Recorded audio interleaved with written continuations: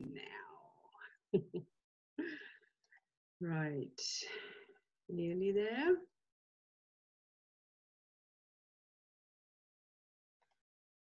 Let me find the group. Okay, so we can have.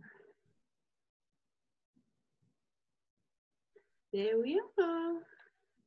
Wonderful, we're live. I can see us. How exciting. I have to switch off the sound there, otherwise. That is awesome. So we are on track. Hello, everyone.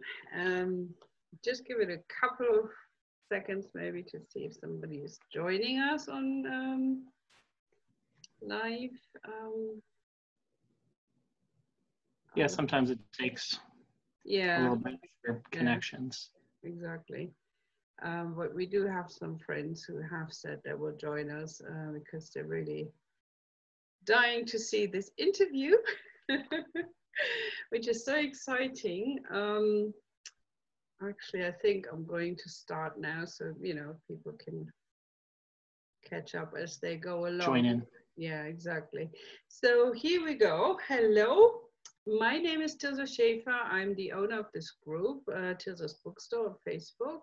For those of you who watch the recording later on YouTube, I'm an author and in my capacity as interviewer, show host, a very new role that I'm having.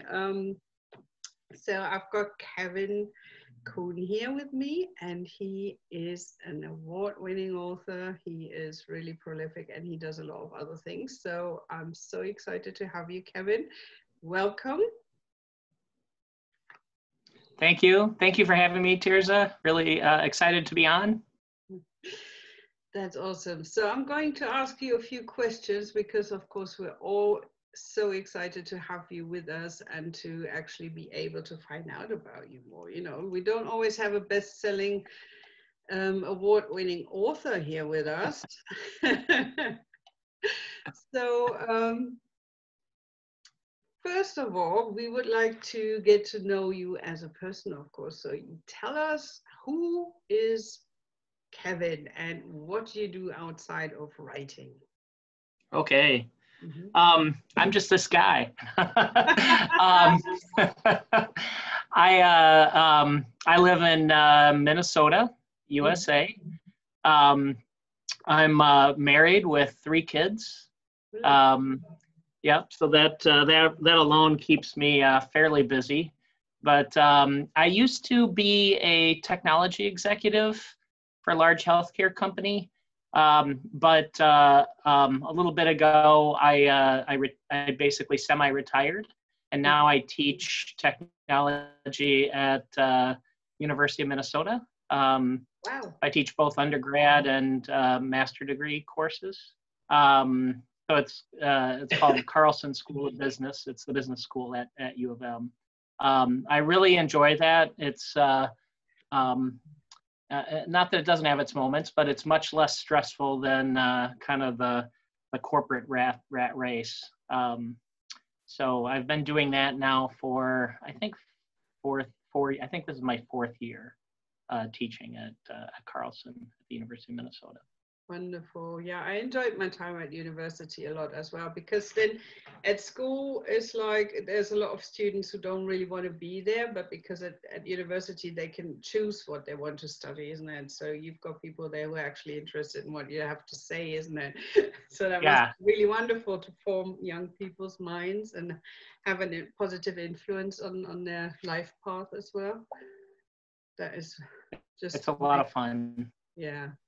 Can imagine. Half my family is teachers as well. So and outside of I was just going to say, outside of work, you know, my wife and I had lots of plans to travel a lot. Of course, those are all kind of put on hold.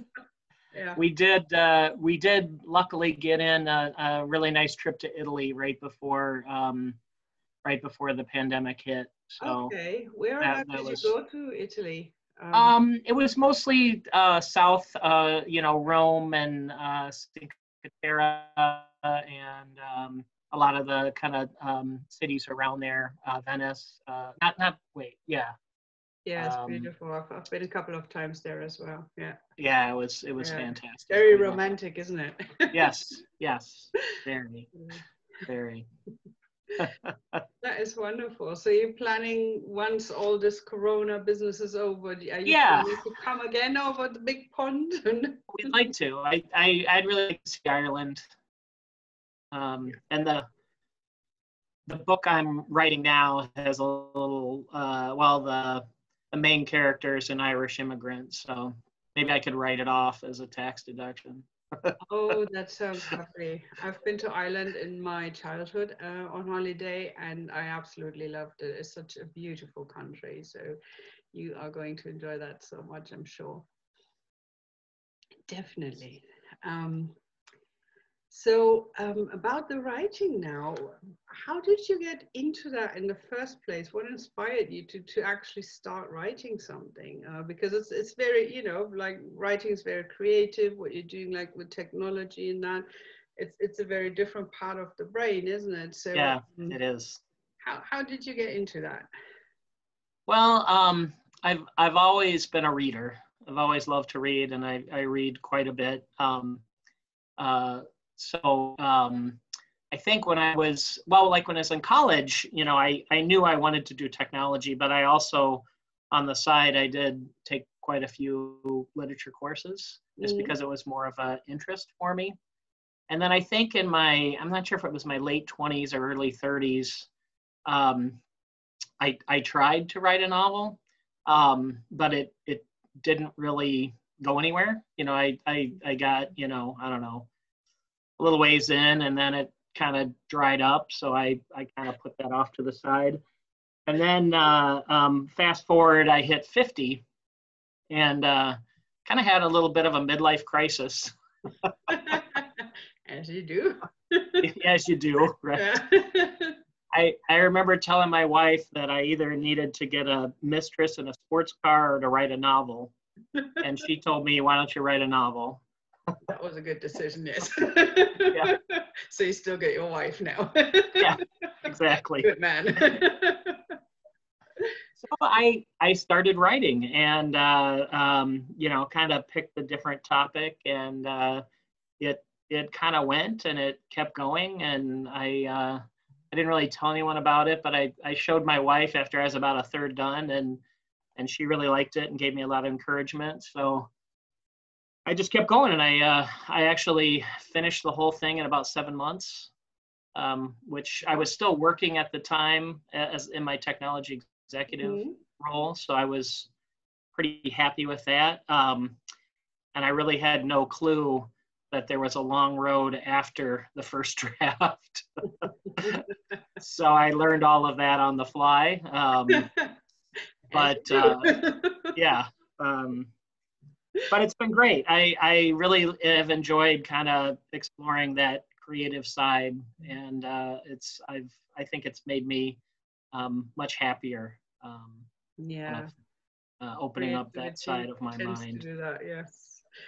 Yeah. That is wonderful. I love that story. That, like, you know, have a mistress in the sports car, write a novel.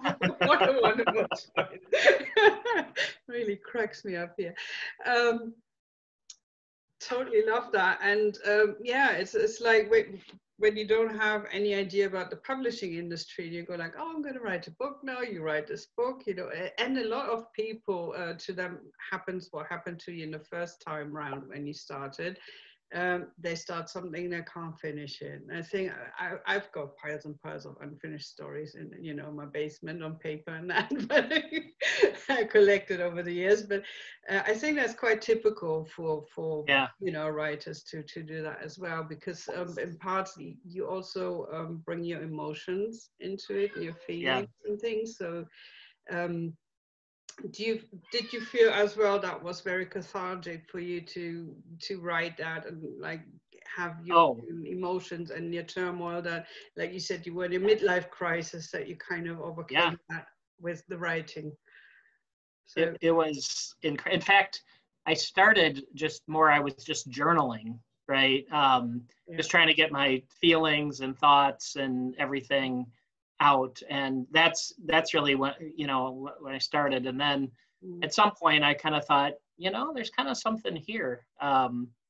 So I, you know, that's when I really started to turn it into a novel. And it's funny because I was also really stressed in my job, and it wasn't until I finished the novel and thought about, like, you know, what it was really saying and what the theme was, that I kind of, I talked to my wife and I said, you know, I kind of think I should take my own advice. And that's when I decided to kind of leave the corporate world and go to teaching. And it was really a great thing. So it was really the novel that kind of, you know, talked me into that big life change. Wonderful. That's a wonderful journey, isn't it, of self-exploration at the same time.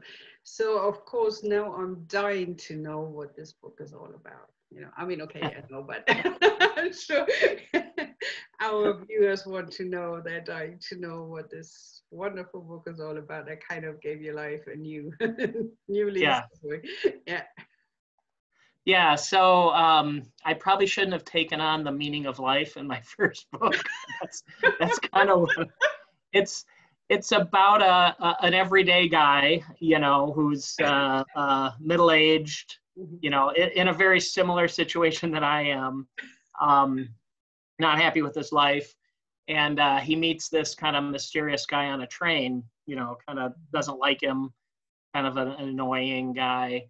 But the guy ends up, they have some conversations, and the guy ends up giving him a Apple Watch, and he finds out he can travel and visit his past any 10 days in his past. He gets to choose which 10 days he goes back to. So he kind of wakes up in the past, lives that day. He still knows everything he knows today.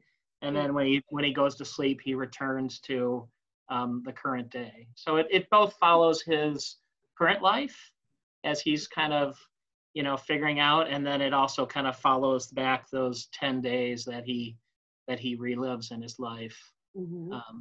So it doesn't change anything he does in that prior, when he relives those days, it doesn't change anything about today, because I really wanted to make it more about him being changed, not necessarily the sci-fi trope of, you know, the butterfly effect or whatever. I really, what I wanted to explore was how him looking back on his life would change him. So that's what it's about. Yeah, that's really amazing. It reminds me a little bit of Dickens' Christmas Carol, isn't it? Yeah. Really go and have a look, isn't it? It's like that. Yeah. Right.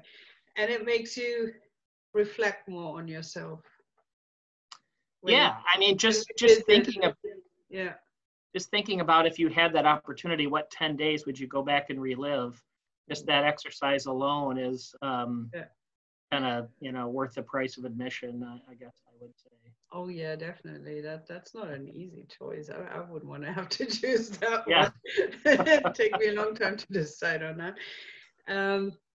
Absolutely wonderful. But how did you come up with this idea? I mean, that is something that's not like the usual kind of book that somebody writes, isn't it? Like people write self-help books, or they write novels, like, you know, I don't know, or whatever, but like a kind of a story, and you come up with something like that. It's just amazing. So how did you get that idea? Yeah, so when I was in that midlife crisis and I was kind of journaling, that's one of the things I did was, what's my life been about? Like, what have I done? What's been important to me? And it was literally one of the things I journaled about was, what if I could relive any 10 days, you know, what are the 10 most important days in my past? And that's kind of got me thinking about that as a novel.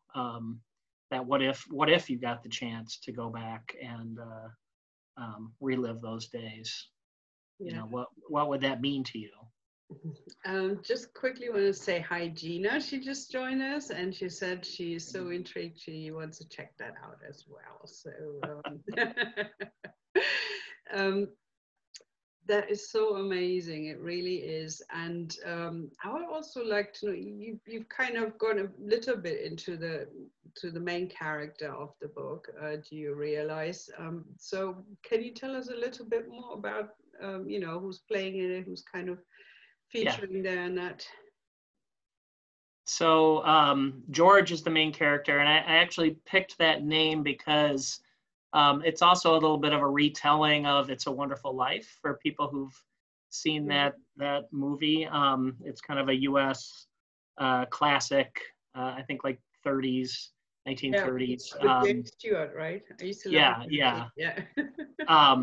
So George is kind of the everyday man. Again, it was very close to me, in my place where I was, just you kind of question your life at some point, when you kind of go through that. And he was doing the same. It spends quite a bit of time with his wife, Elena. So, she's a pretty big character in the book. And there's a lot of focus on their relationship. And in fact, I've even people tell me that it's a bit of a romance, which I don't really read romance, and maybe I should. But it certainly wasn't what I intended to write. And then there's this character Shiloh, who's the mysterious character that he meets on the train, and a lot of people end up liking him the best. He's very quirky. He's very he's super high energy, and he loves to talk, and he loves to explain things, and he's kind of always giving George, like way more advice than he wants. George at first kind of writes him off as just this annoying, this annoying man that he meets on the train that he's kind of trapped with in the same seat, and they end up sitting together on his commute to work every day. But over time, their relationship changes, and obviously, once he realizes that he's got this ability to grant him the power to visit his past, it all becomes much more intriguing. Yeah. And then the last character I would just talk about is George's best friend, who's named Cade, who's a really kind of gregarious, kind of comic relief,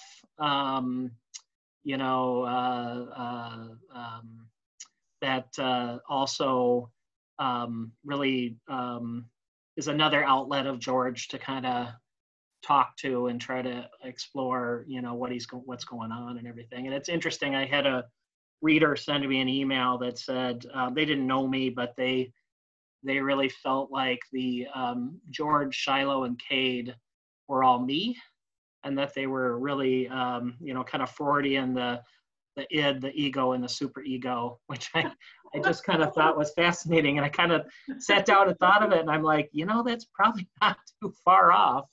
But it's kind of a cool way to kind of think of, go back and look at the characters and think about them.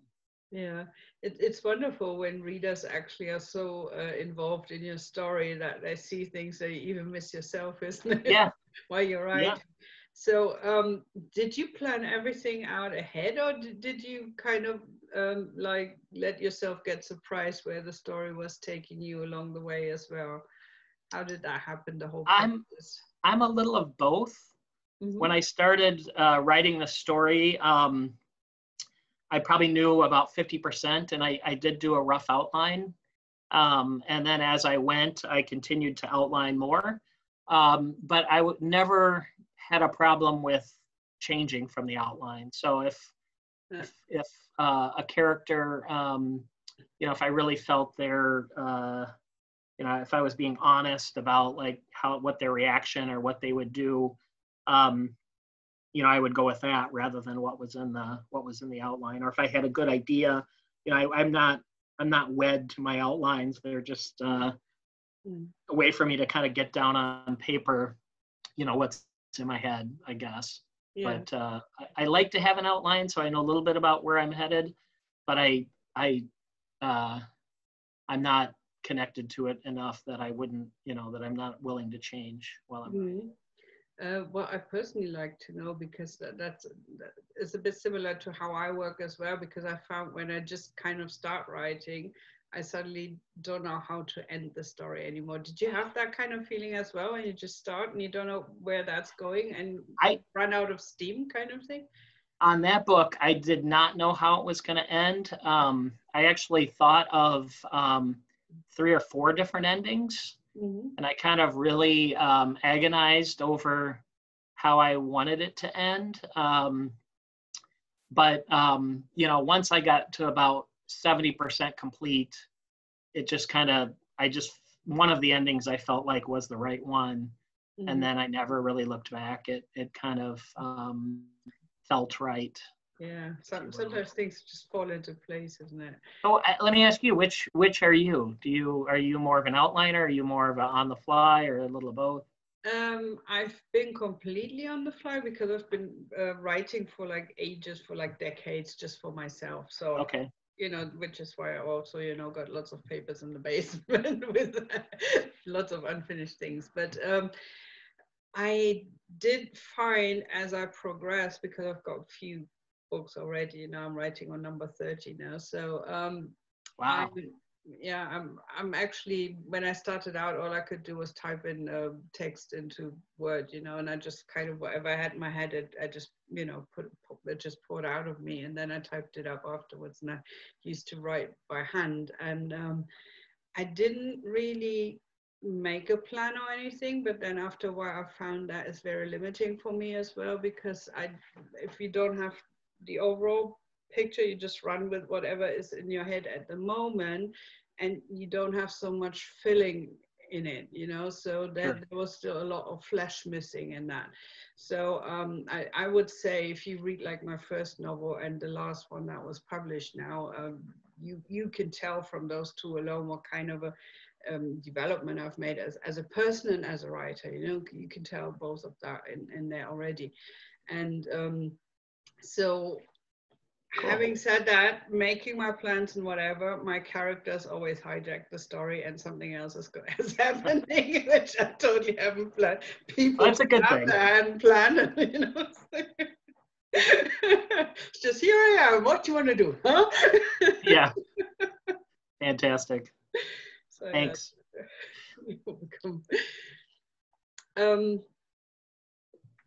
So then the next question, of course, and that's the big one, is you've had quite a lot of success with that book, haven't you? How well was that received? Tell me. Yeah, so I've actually been pretty shocked with how well it's done. Early on it won a number of literary awards. So it was the finalist in, they're all kind of indie literary awards, but that's okay with me. It's my first novel. Yes. So 4 of them it was a finalist in, and it's kind of fun because it won in a lot of different categories. So in some of them it won for visionary novels. In another it won for inspirational novels. Another one, it won straight up sci-fi because it's kind of considered time travel. So just about each one, it kind of won it became a finalist in a different category. So that was pretty cool, and I think helped it get some recognition and helped it move some. And I really didn't know what I was doing from a marketing perspective. But when I finally got some, promotional help and put it on sale, it kind of hit a period where it just went crazy. Like one day it sold like 3,000 copies in a day, and it went to number 1 on Amazon for time travel. So what was really cool is I'm a big Stephen King fan. Yeah. And at the time, his book 11/22/63, he wrote a time travel book about John F. Kennedy, which is a fantastic book. Highly recommend it. Better book than mine, but anyways, for a brief time, for a brief, it was number one, and my book actually knocked Stephen King's book out of number one, and mine stayed number one for 4 days. And well, then maybe yours was better after all. and his book went back to number one after that. But Okay. that was pretty fantastic. So it's been cool. So it's won some literary awards. It went to number one. It's actually sold pretty well. So I just, yeah, I'm really grateful to kind of have that first one do that well, and it's still selling all right today, and it's been out for a couple of years now, so it's kind of cool. That just testifies to how great it is. So you can sell even more. I'm just going to I've put all your awards in the comments as well, and I'm going to put all the links so people can just click and get the book on whichever platform they so choose. And I will also add this information later on in the info box on YouTube, so everybody can have a look there. You can't really be humble when you're a writer, can you? What I've learned as well, because I'm also a spiritual coach, and that being on my own spiritual journey, is we have been trained so much to be humble, but in the sense of really putting ourselves down and not allowing ourselves to believe in our own talents and greatness. So I like to encourage people not to go around being all arrogant and big-headed, but saying, this is my talent and I've achieved that, and let's celebrate that, because every little achievement needs celebration, and it's worthy of celebration as well. I love that. Yeah, and it's good, the world is big enough for everybody to shine, as well. I always say. So, it's great to say, I'm good at that, I'm crap at the other. Everybody has some strengths and weaknesses, and everybody has their own innate superpowers. That's the one thing I take time with my students. Even though I teach technology, I always take some time and talk to them about kind of in the US, we have such a sports culture where we kind of get this mentality in our heads that for us to win, somebody else has to lose, this win-lose. Yeah. And, what I really tell them, and I spent 30 years as an IT executive, is that the reality is it's very rare that there's a situation of kind of win-lose, that if you have the right mindset, there is an abundance of opportunity, and most, 99 out of 100 situations can be win-wins situations. So I don't get a lot into business philosophy in my classes, but that one I do. Yeah, when you have a strong team around you as well, people who support you, and you've got each other's back and you lift each other up, and we all have times as well where we kind of lose phase and something happens and we feel down, and then we've got our people to lift us up again, say, come on, I believe in you, you can do this. It gives you new phase and new motivation to go on as well. So it's a lot easier to succeed in a group together rather than just all out on your own.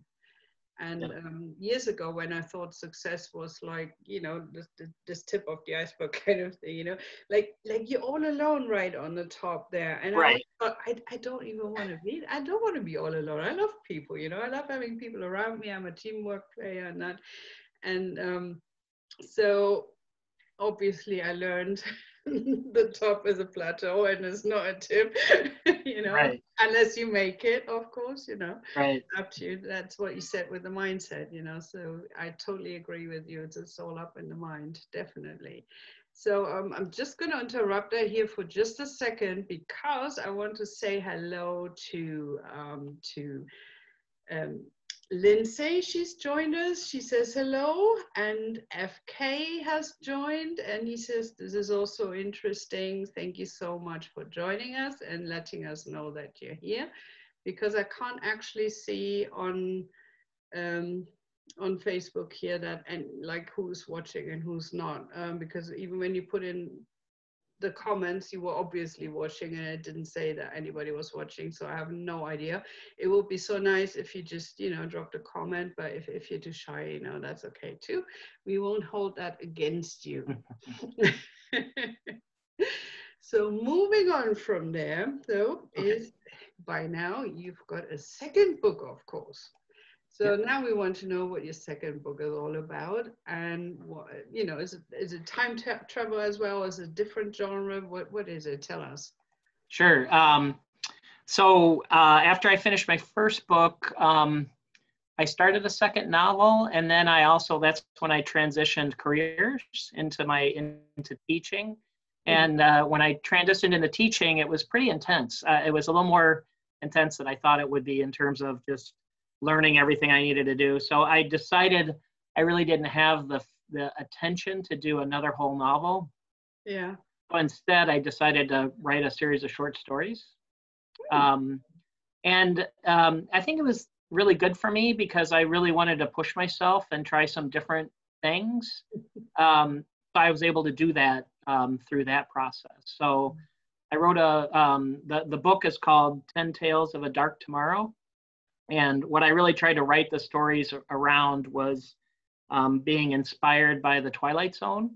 So for those of you that have seen the original Rod Serling, black and white Twilight Zone, that's really kind of the feel and the jive I was going through. Yeah. So genre-wise, it's obviously a collection of short stories, but it's also, I would say, 7 of the 10 stories are more sci-fi related.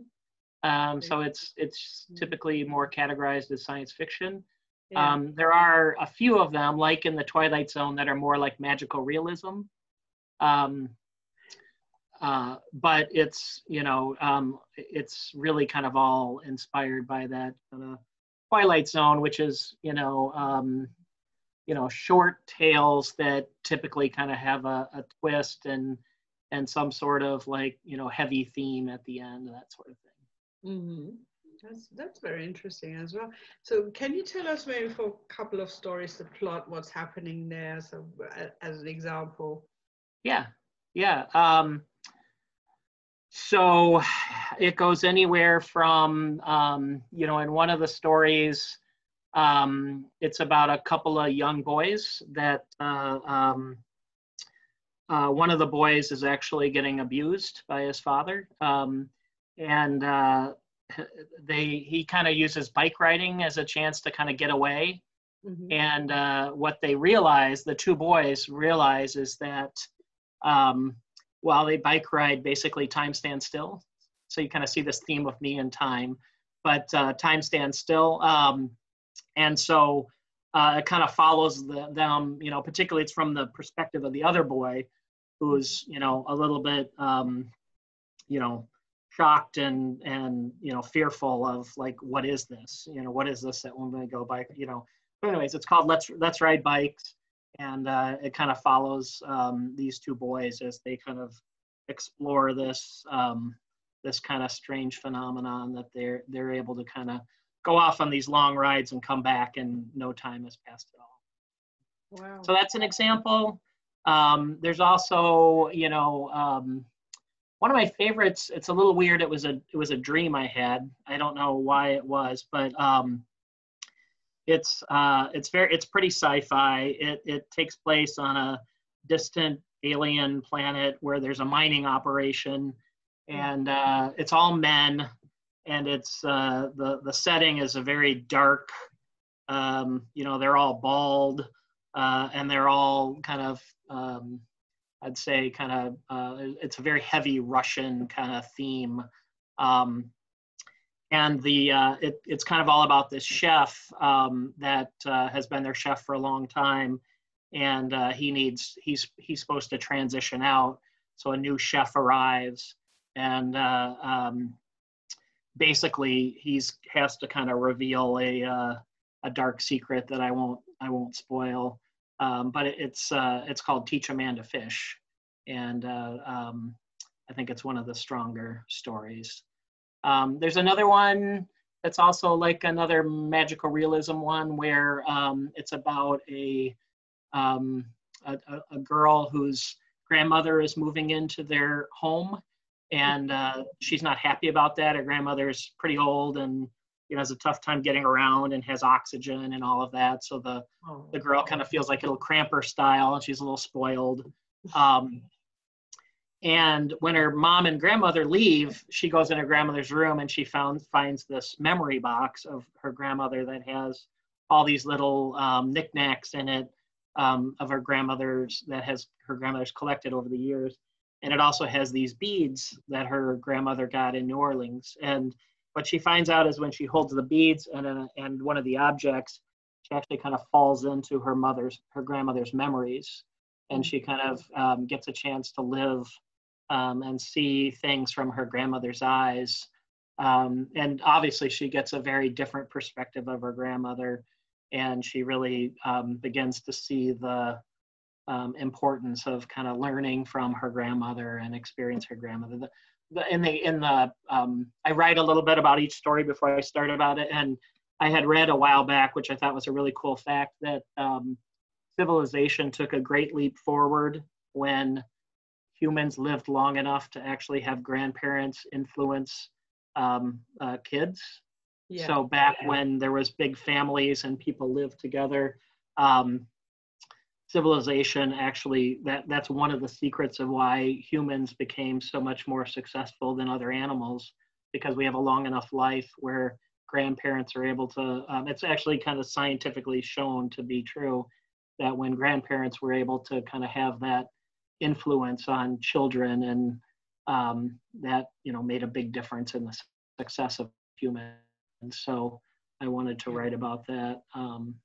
And it also gave me a chance. I think 2 or 3 of the stories, like I said, I wanted to challenge myself a little bit with these. So 2 of the 3 are from female perspectives. And that really was something that I really didn't feel like was there in my first novel. So I really wanted to work on writing with a female perspective. So writing short stories kind of gave me that chance. Yeah. How did that go for you? Did you find it easy, or was it really a big challenge for you? It was a big challenge. You kind of have to tap into, like I just try to think, I know obviously my wife and I have been together for over 30 years. So, I can kind of put myself through her, viewpoints on life a little bit, or my mom or my daughters or my sisters, but you kind of have to do that. You kind of have to, try to picture things from their viewpoint, which is challenging, but I also,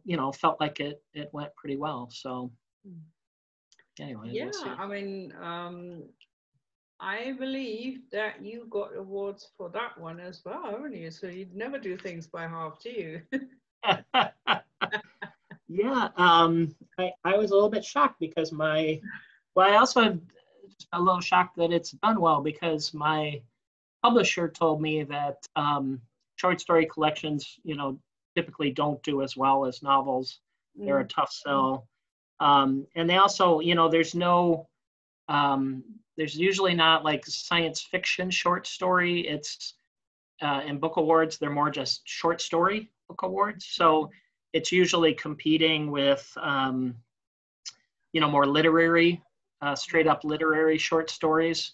And with book awards, that's kind of a tough competition, because, you end up against, some really strong themes, I think. So anyways, I was a little shocked that, it was a finalist in one. And it was it actually won Gold Award for Forward Indie Book of the Year for short stories, which I was very shocked to see that. But thrilled. Yeah. So I think it gets highlighted in the September issue of Forward Indie. So hopefully. Wow, wonderful. Yeah, you have to tag me in that one, please, as well. When all right. That, so I can see that and share it on. I've just shared in the comments your book awards as well for this book. So for the 10 Tales of a Dark Tomorrow, so people can see how wonderful. Some of these, they actually send you the actual medal. So it's kind of cool. Yeah. I don't wear it. But it's nice to have, isn't it? It's nice to have. Yeah, Yeah. it's kind of fun. So I'm adding the links as well, so people can just click on it and get it straight away. It's all there, 10 Tales of a Dark Tomorrow.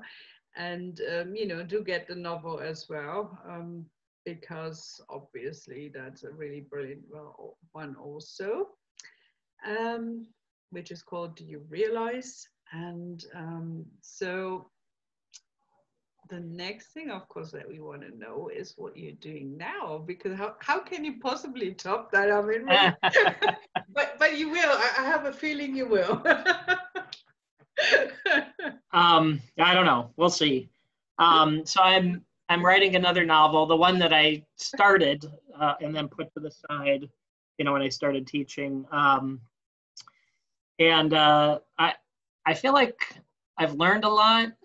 So I'm actually finding the writing much more challenging because I kind of know all the things I should be doing. There's a little bit of I think an advantage almost of being somewhat an innocent writer and just writing. But I'm making progress. I'm about 50,000 words in. So at least halfway, maybe a little further. Nice. Yeah. Oh, and Lindsay it's says, sorry, I'm just interrupting you for 1 second. Yeah. Lindsay says that she read 10 Tales and it's a great collection. So yeah, you've got a reader's review live right there. Thank you, Lindsay. That's very nice. I every time I read a great review, it just is such a great uplift. It is, isn't it? People just don't realize like how much energy that gives authors. It really does. It's like a hug, isn't it? Like a really good hug. Yes, it's like a wonderful hug. Yeah. That's how I always feel about it. It's just like I just go like, oh. Yes. Yeah, and I think people have no idea how happy that makes you. So receive a review like that, absolutely. So so now that you're like halfway into your third writing project, how you've got some, obviously now you've got some experience about this. So how would you say can writers learn to engage a reader in their prose? Like, because some books are written, but they don't grip you like that. So how, and you obviously got it right, because otherwise people wouldn't be, reading it in the droves. So give us some advice on that one. How do you do that? It's definitely an art. I think the first thing, and you probably hear a lot of people talk about this, but it was really my very first editor that kind of walked me through it, and it was kind of a revelation for me.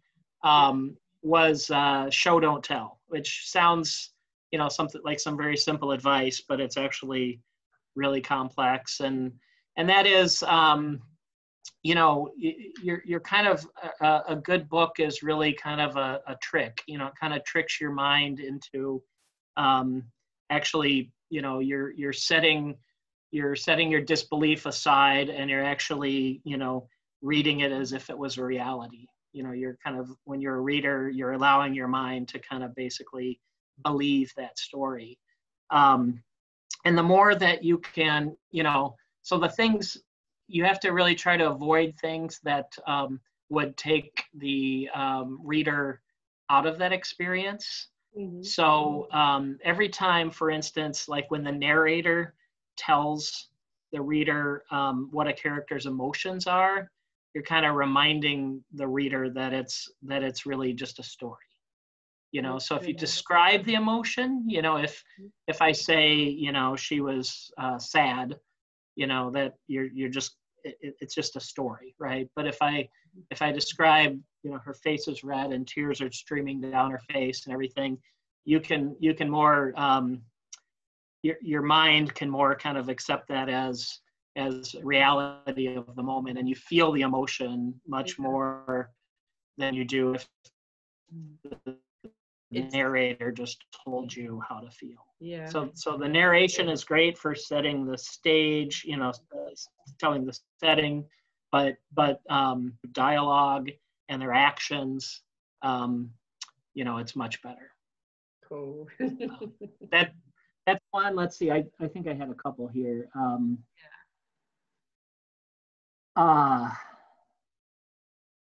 Another thing that was kind of I didn't realize how important it is, but I think it is really important is to name everything.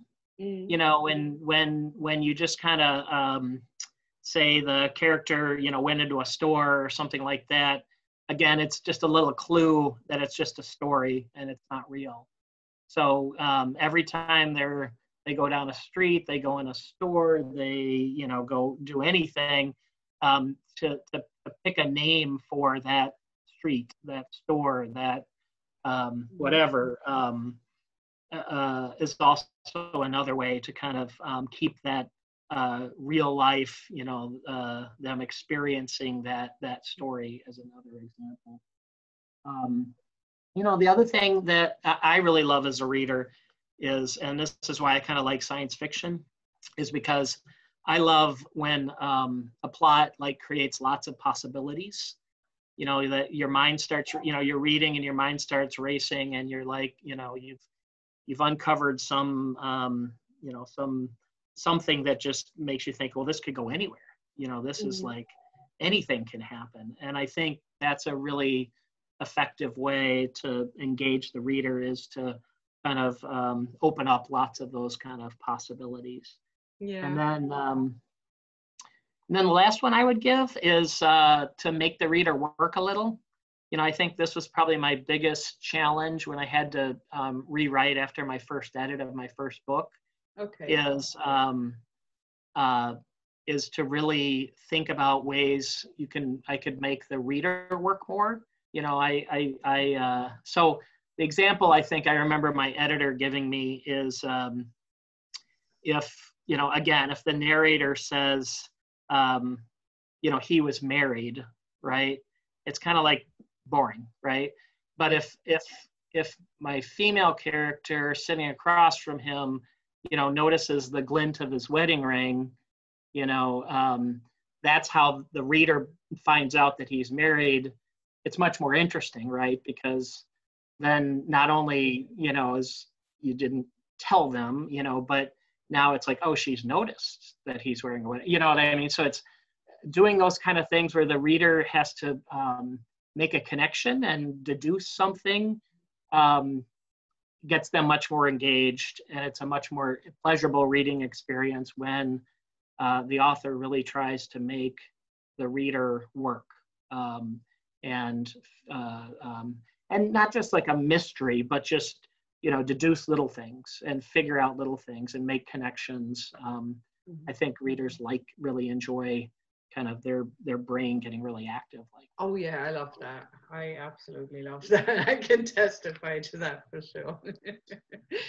That's a wonderful way of that's really, really brilliant advice as well. So that aside, do you have any other tips for emerging writers? When somebody first starts out and they don't really know what they're doing, what would you tell them? Yeah, so I really struggled with dialogue early, and I think there's a couple things there. One is, people. I've even heard people say go to a coffee shop and just record a conversation, and then go back and look at it, translate it to text and look at exactly how people are talking. So little things will come out people use contractions, right? Almost always. Whenever there's a chance to use contractions, they use them. So if your writing's a little more formal and you're not used to using a lot of contractions, you've got to do those kind of things. But the other thing is to read your dialogue aloud. That I think is a great trick, because you'll notice it, you'll hear it if it doesn't sound right. So it's something I'm still working on, but I think, paying a lot of attention to dialogue and reading it aloud and doing your best to make it sound like a real conversation is huge, and kind of differentiates a lot of, I think, beginning writers from, you know, more experienced writers. Yeah. That's one. Another one is, and I kind of do this naturally, but I kind of write in fear of being boring. The one thing I don't want to be is boring. You know, I mean, that's, it's kind of, I know when I was writing my first novel, I just kept telling myself, how do I make this, you know, more intriguing? And so, you know, the easiest way is just conflict, right? Just conflict. How can you introduce conflict, you know? But I think it's also can be like insights, you know, not necessarily telling a reader an insight, but writing something where, you know, they'll logically kind of come to an insight on their own. Again, it's kind of like making readers work. And then, you know, obviously action. You know, action is, I think, always exciting whenever you can describe action, you know, as opposed to just dialogue or just, you know, narration and things like that. You're engaging, and emotion, you know. I think, you know, you've got to look for ways, you know, particularly me being more of a science fiction writer and a man, you know, it's harder for me to really make sure there's a lot of emotion in my stories. But I think those are the things that you know, you have to do to again, go from that beginning writer to maybe more of a more advanced. And then you know, another thing I always look out for is tropes. You know, it's, if you go out, you can just find, you know, I think there's a website called TV Tropes where if you look through it, you're like, well, how can I write it? Anything I write is going to end up being a trope. And it's not so much, I think, you know, like for me, example, you know, I wrote about time travel, but I tried to make it really unique. You know, I tried to make it not be about the butterfly effect and how time travel, you know, how it's the paradox of changing the future. I instead made it really about how does the time travel affect the traveler themselves? How does that change their, so even if it is something, you know, as common in literature as time travel, how can you make it yours? How can you make it different? How can you make it something? So, you know, some examples of tropes, just so you know what I'm talking about. Like the really common ones are like the main character's perfect. You know, they have no flaws, they have no faults. You know, that's you know, you want your main character to change and grow. You know, so they need to have some faults and flaws and issues when you start, right? Otherwise, you know, the readers really won't engage. Or you know, a really common one is like when people struggle, a newer author, how do I describe my main character? They'll have the character look in the mirror and describe themselves and their thoughts, you know, and it's in a lot of books, you know, so you got to watch out for things like that. Or Ex Machina, which is, you know, the magical device that kind of resolves the plot at the end of the book. You know, a lot of science fiction has that, where something, you know, nearly magical happens. So those are just some examples. But, you know, if you're writing and you want to, you know, elevate your writing, you really need to kind of understand what some of those tropes are and try to be a little more unique. And then the last piece of advice I have is, you know, write your first draft for you. Write the book you want to write the book you'd want to read. But then edit and rewrite for everybody else. You know, like, you know, write from your heart, write what you want to write. But then I think as you rewrite and edit, you really have to consider other people's lenses and what would make sense, what wouldn't make sense, and kind of what the reader's going to experience. So that's probably the last piece of advice is write for you, rewrite for everybody else. Yeah. I find what you said before as well, that reading out loud, which I love to do anyway, and my children, you know, always took advantage of that as well. and their friends as well. But you know, it's so much fun, but it's also, it helps so much that in a way you get more distance, and then you pick up more on things. You don't kind of go with your brain in what you have in your mind of the story yourself already, but you more get what somebody who totally doesn't know what's happening yet, what they get out of it, or not, as the case might be, isn't it? And then you can really, oh my God, you know, I should have said something about, you know, he or that person has blonde hair and then he's got like brown hair or something like that, you know, and you have to pick up on that, and you have to, you know, little details like that as well. So that is very important, isn't it? So that comes out much better, not just the way you formulate your sentences, but also the overall context and the descriptions, and you know, where it works and where it flows smoothly and where it doesn't, isn't it? So when my first novel came out on audiobook, the first time I listened to the audiobook, I felt like there was like 1,000 things I wanted to change.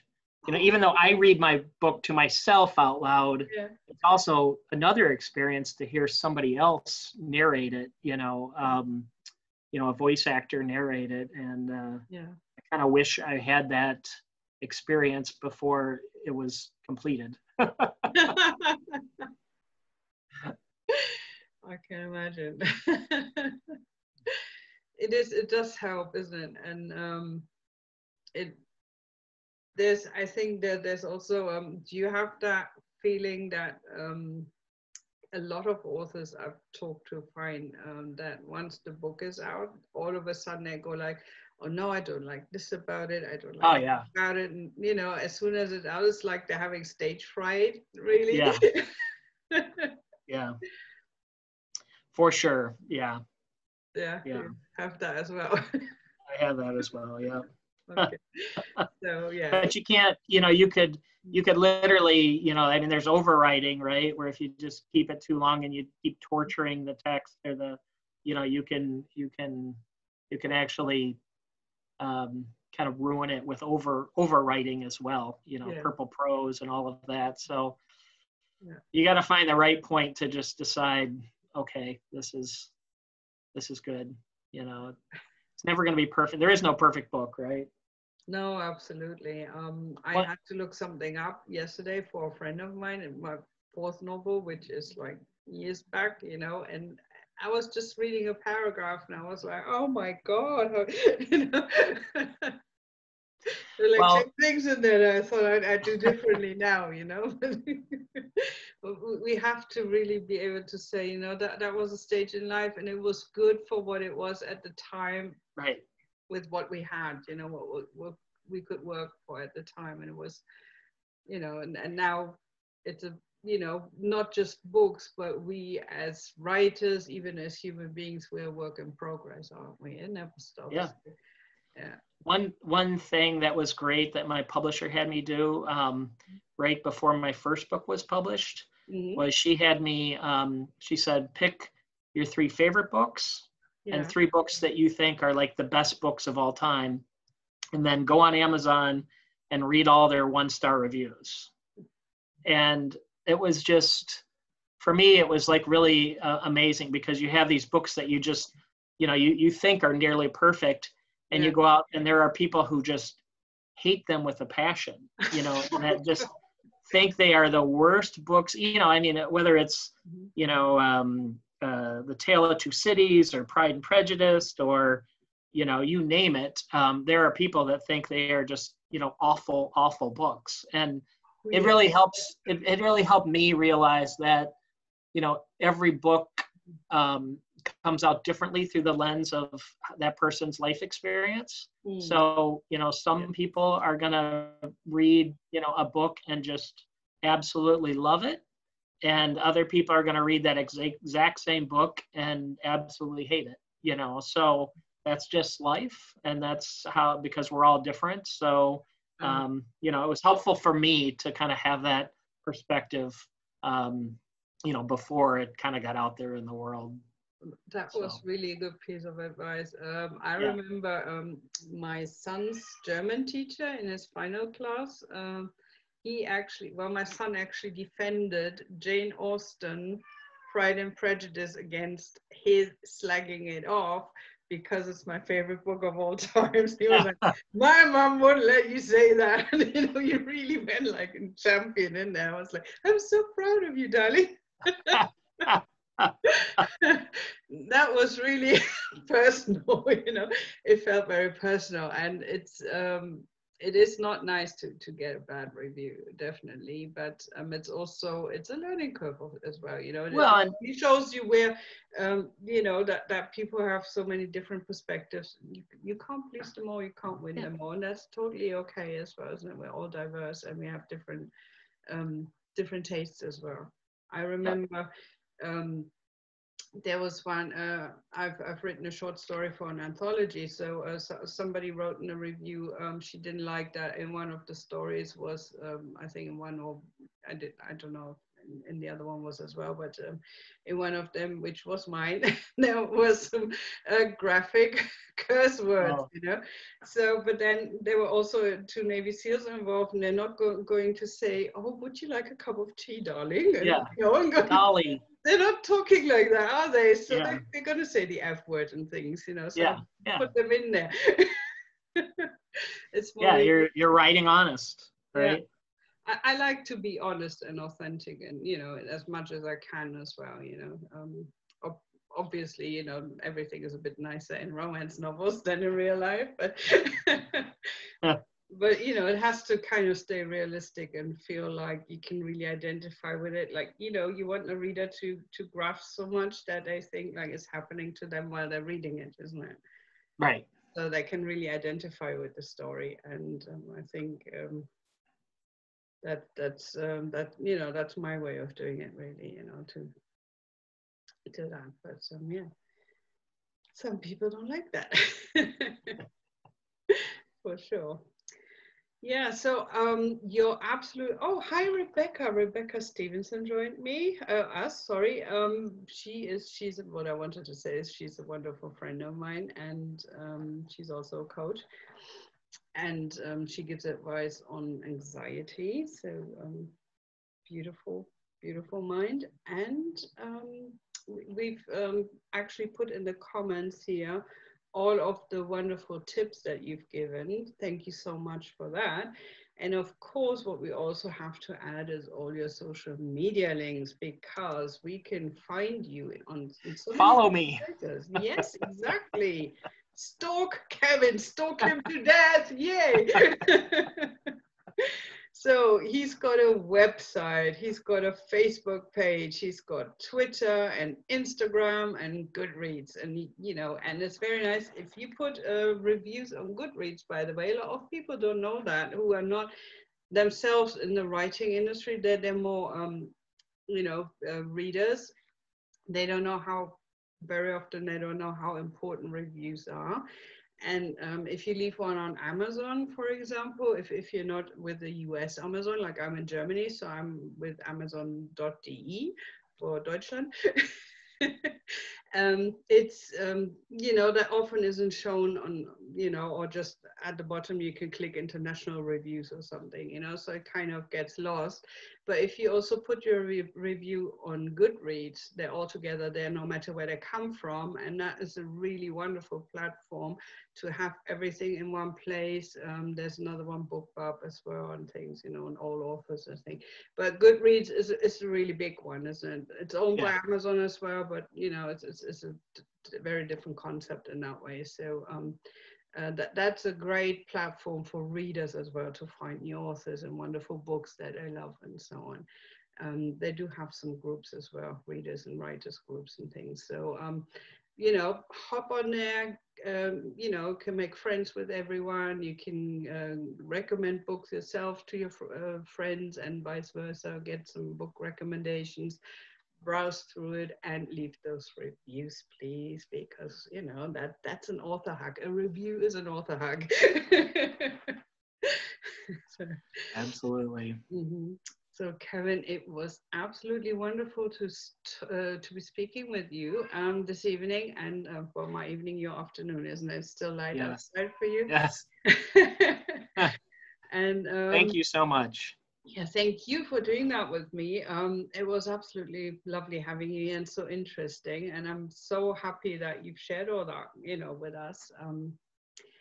So a lot of readers as well, especially and other writers as well, can, get some ideas and tips and, can keep that in mind for their next work in progress. And maybe it's your fault that somebody else's book is going to get even better.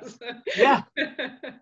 Room for everyone, right? We just talked about that. Exactly, absolutely. So get his books because he really writes wonderfully. It's amazing. And, the concept alone of those stories, it's just, I love it. And with that, I would say good night to everybody. Thank you for joining us live. And thank you for those who are watching the replay later. Say hello so we know you've been watching, and subscribe also to my YouTube channel. I'm going to put that in the comments afterwards, and so you can actually share that also with your writer friends who might not have an account on Facebook. Okay. So spread it large and wide. far and wide, sorry. And thank you so much, Kevin. Thank you again. I'll see you soon. Yes. Bye. Bye.